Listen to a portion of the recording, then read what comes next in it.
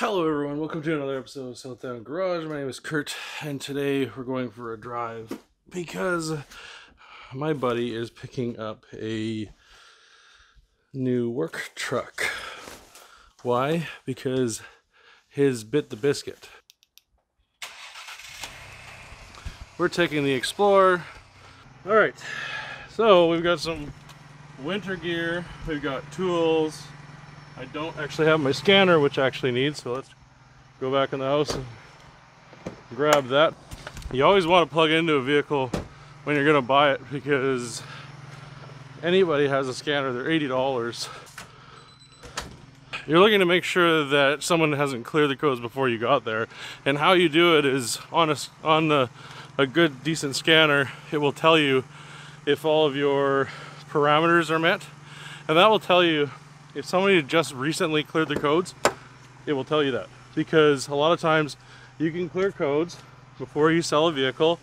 I'm sure you know, or you want to make sure stuff like the check engine light actually illuminates on the dash. That's another trick that people like to use. It's pretty dirty.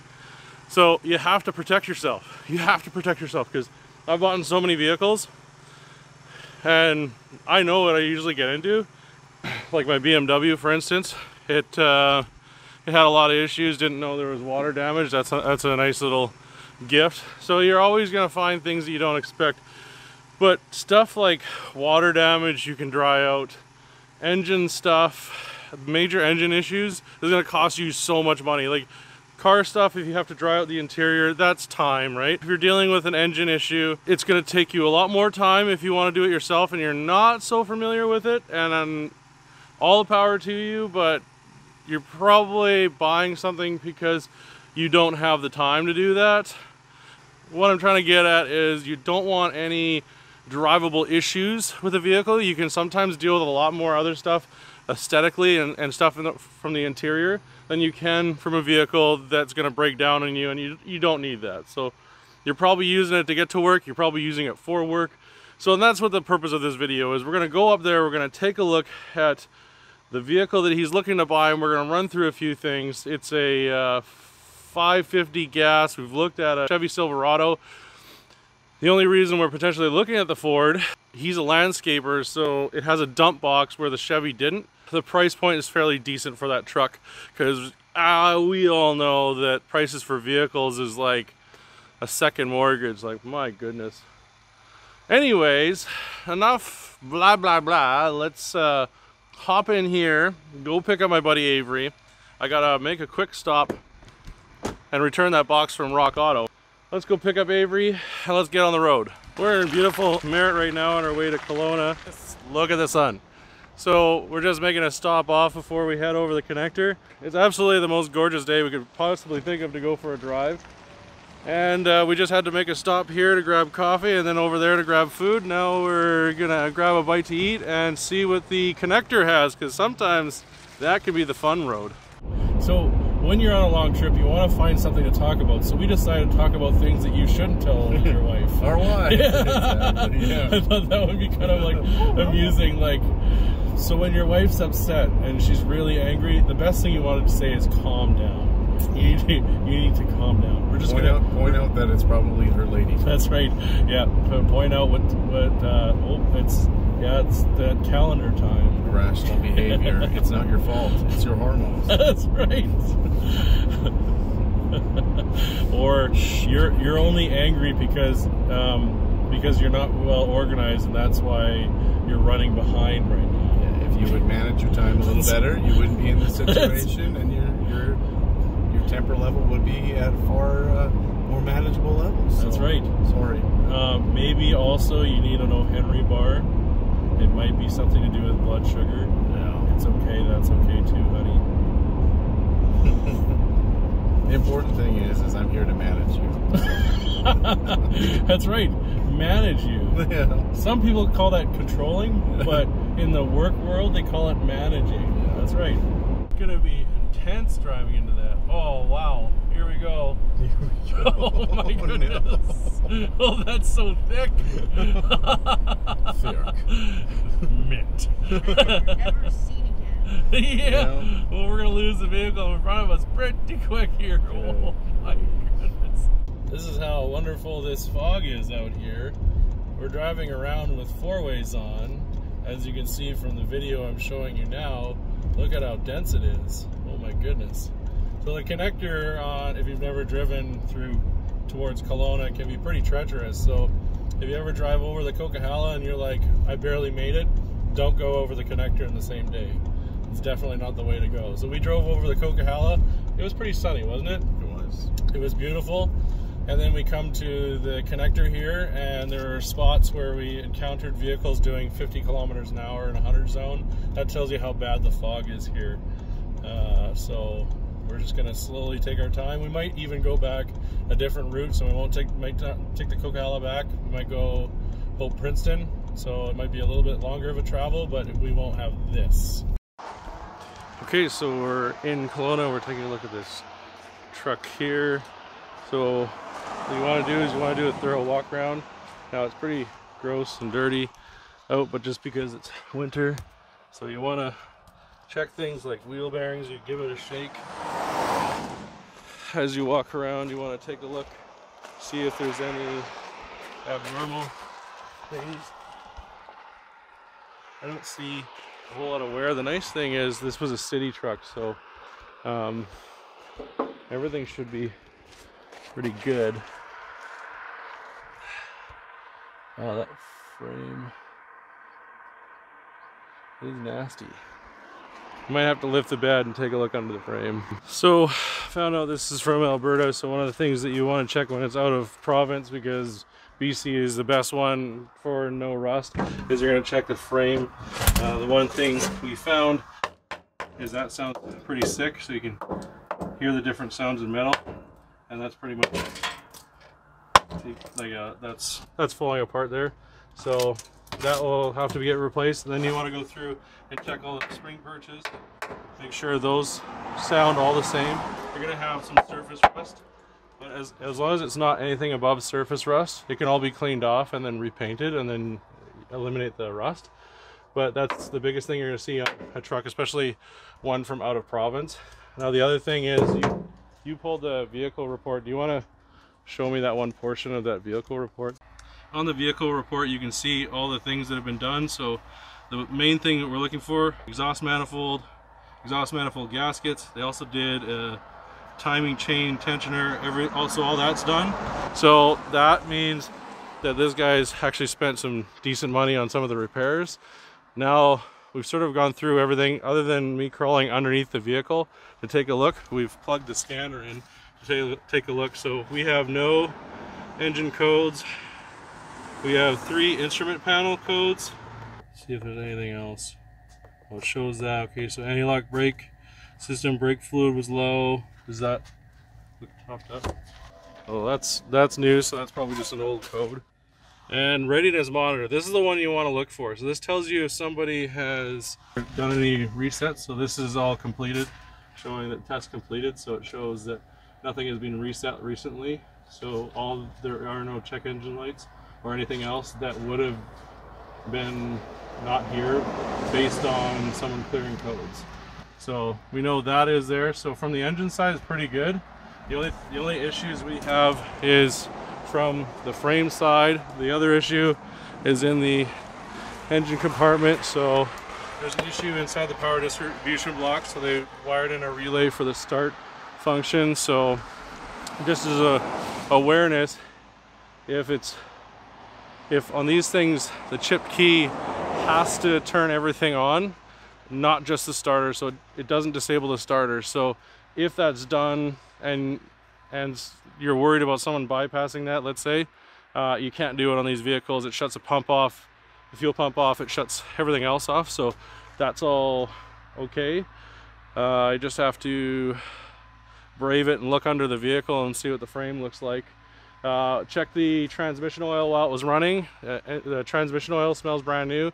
Like, the brake fluid looks good, so power steering fluid is decent. I mean, it probably needs to get changed, so that's minor, but that part's okay. So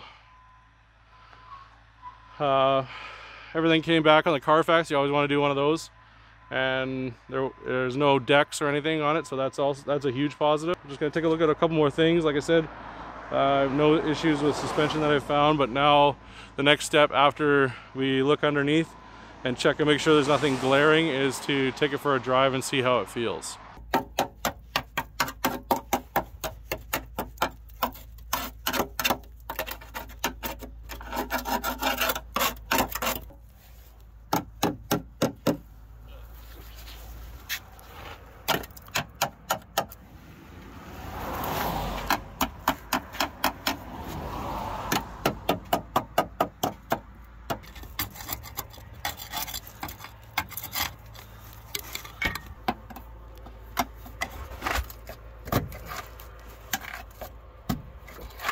We're learning about a Ford, first of all. I'm having trouble with that.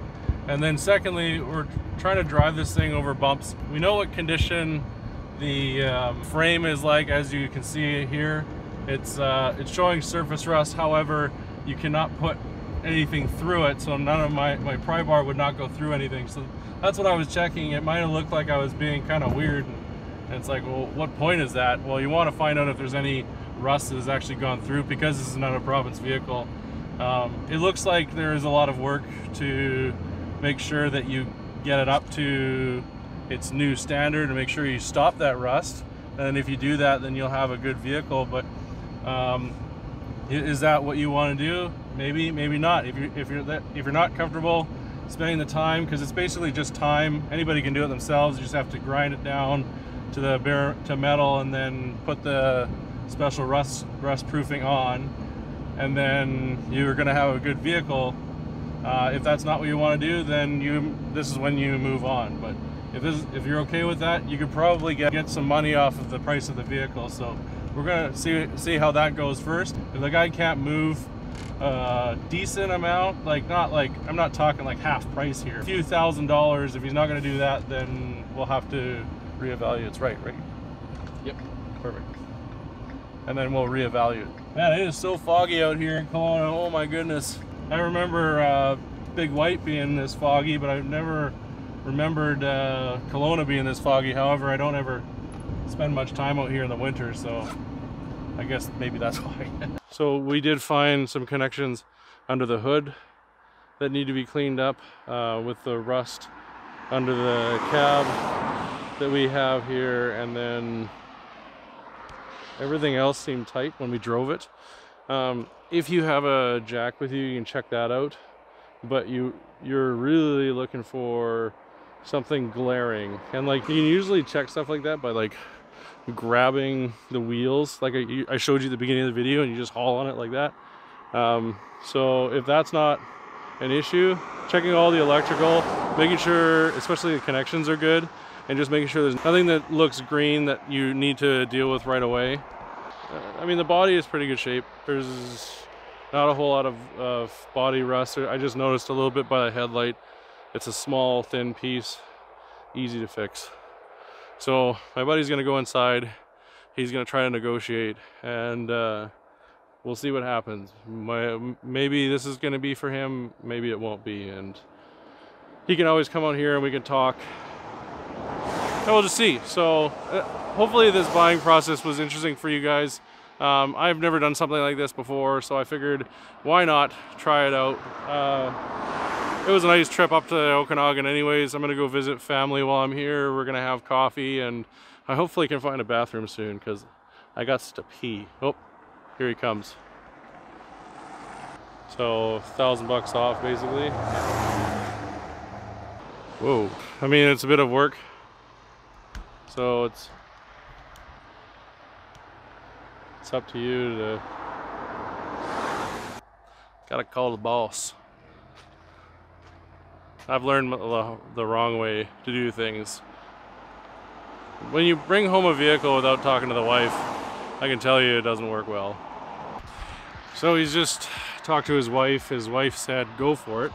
He's gonna see, because, you know, a car sales person of him is gonna see if he could get it the $2,000 down, and we'll go from there. But like, realistically, it's a good truck, and if we do get it, then we'll show you some videos on how to fix the rust on your vehicle. If that's something you want to see, then hey, make sure you follow along, because this is something that anybody can do, right? You just need a grinder and some paint and time and patience. And realistically, there's no holes, there's rust formed, there's nothing breaking through. But if you're from California, that would probably be a no-go for you. But for here in Canada, it's not that bad. From Alberta standpoint, out of province, it's really good. Really good. So let's see what happens. Let's see if he gets it down, and we'll find out if we've got a project coming up, or if this was just a one-off video. You never know, eh? Well, it's the next day. My buddy got his truck. Downside is still in Kelowna. There was a bit of a travel advisory yesterday, and we ended up having to spend the night. So I was supposed to contact some family while I was here and say, hey, let's meet for coffee. And then I contacted him and said, hey, let's come over and stay the night. Isn't family good for that? That's what happened. Yeah, the travel advisory came in. The fog was so bad that you couldn't see. It's at zero visibility, and we just made the call, stay in town. We were going to stay at a hotel, but family was like, no, come stay with us. But yeah, hey, you know what? What's family for? You haven't seen them in 5 years, and you come and you text them while you're driving up and saying, hey, you guys want to meet for coffee later? Yeah, it's kind of nice little unexpected trip. Later today, we'll try to head home and see how this thing does, and then I'll tell you what happened with this truck, because we had some insurance issues and learned something new about F550s, or you know, that size of a truck. Didn't know before. So right now I'm in my cousin's house, and the funniest part about this whole thing is my buddy had to give a conference today, so I just wanted to sort of show you the setup that he had to deal with today, because he had to borrow a suit from my cousin, try it on, make sure it fit, and my cousin and him are fairly similar in size. So it's just like, this is basically what we set up for him, with a blank canvas behind, which, you know, this gives off weird light. But you know, in the day of Zoom and everything else that we've been dealing with over the last year, he had to somehow make this work in person. So yesterday, it was kind of funny. His son's like, when everything sort of went sideways, his son's like, why are you both laughing? Because it's like, when things go this bad, it's just like, people may look from the outside and wonder if this has been helped along, and by no means did this get helped along, other than the fact that I didn't plan for something like this to happen. Neither did he. So it's just kind of amusing, so that we had this set up, and it was just like, can he get a suit? Can he do the conference from here? Oh man, but you did great, Avery. Yeah. Nobody would have known unless you told them you were in Kelowna, that you were in Kelowna. I haven't seen my cousins like 5 years because I'm a terrible family member. Okay, I'm just busy. Let's go with that. That's my excuse. I contacted him and I was like, funny story.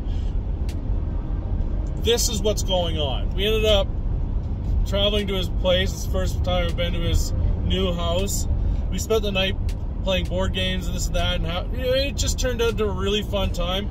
Of course, none of you guys saw that part because, you know, there is a level of privacy I want to give other people. Myself, I can choose my privacy, but you know, even my buddy Avery, I think I did enough this weekend. What happened that caused us to stay in Kelowna? That's the part of the story that's very humorous, which led to more and more and more setbacks and struggles, and my buddy and I just bursting into laughter because this was so hilarious, because I I've gotten used to things not going right, whether that makes me a person that fails a lot or things just don't go right. I'll leave that to the comments to tell me. What was funny is we learned something about insuring a vehicle of 550. With a work truck, you're required to have a commercial permit. I'll run something across here to tell you exactly what it is because I can't remember it right now. So we found out we don't have one, we need one. So when he told the insurance company last night, hey guys, you know what? I'm using this for work. I'm going to be towing a trailer. This is what I do for work. And they're like, whoa, it has to have that designation. I think it's a highway safety code number. I think that's what it was. So he needs to apply for one. He needs to wait. It's about 6 to 8 weeks for him to get one. And they're like, well, why don't you just put a day permit on? And I literally said to them, what happens if we can't make it home tonight? Oh my goodness, thank goodness we said that, because we didn't. So this process, the insurance company didn't know how to insure his vehicle because it is a work truck. It's going to be used for work. They had to label for pleasure, but because they know it's a work truck, apparently there were some issues. It took them calling like a few people, and I got to be honest with you, they were super sweet ladies helping us out. I really appreciate everything they did. They eventually found a way to let us take it home, and they made sure to put in the comments that we had to do all this stuff to make sure it is compliant. And of course, when you run your own business, you want to make sure you're in compliance. So he's going to do that when he gets home, because that's super important. So it took about 2 hours. And during the 2 hours, the ladies were like, oh, you guys are driving home over the connector with a two-wheel drive truck? Like, are you mental? Yes, I guess so. We looked at the weather report. It said 0 visibility, fog advisory was in. And then we looked at Highway 3, and Highway 3 was bad. It had snowy sections with ice. And I'm like, no, we're not taking a two-wheel drive that way. Mud, snow tires aside, two-wheel drive. I don't take my truck out in the winter. Not a chance. I tried it once, and I had to get towed by another Dodge. And funny enough, Chevy couldn't tow it out, but that's another story. This is what we have coming back. It went from fog, Kelowna was so foggy, and now look at it. Like, my goodness, I gotta be honest with you, we live in the most beautiful part of the world. You can go from snow to no snow in such a short period of time. Google says it's about a 2.5 hour drive, which, yeah, right. And plus, my buddy's truck, it's a work truck, so it's a little bit slower. It's got a dump box on the back, so like, we're not in a hurry. We're taking our time. We're enjoying ourselves, and this is what a road trip and going to get a vehicle is all about. That's what happened to extend our trip a bit longer.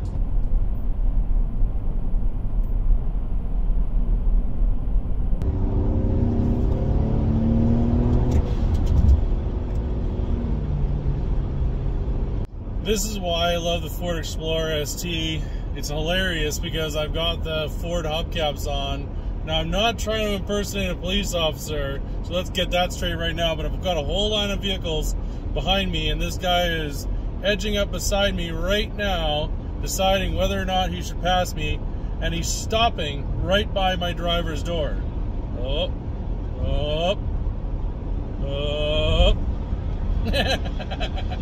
Come on and sing it with me, car wash. Car wash in the car wash.